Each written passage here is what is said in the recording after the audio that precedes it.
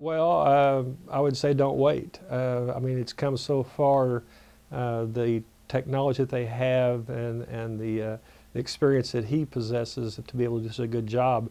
I think one of the best things about your work is referrals, when people can tell others about what they've done, what they've had done. And I actually, my wife worked with a lady who was a patient of Dr. Cobble's, and I had seen the work that he had done on her teeth.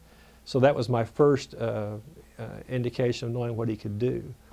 So if anybody had an idea to want to improve their smile, or if they were envious of somebody's smile or just weren't happy with theirs, I'd recommend an immediate appointment just to see, because you're really not aware, or I wasn't aware of how great a transformation it could be.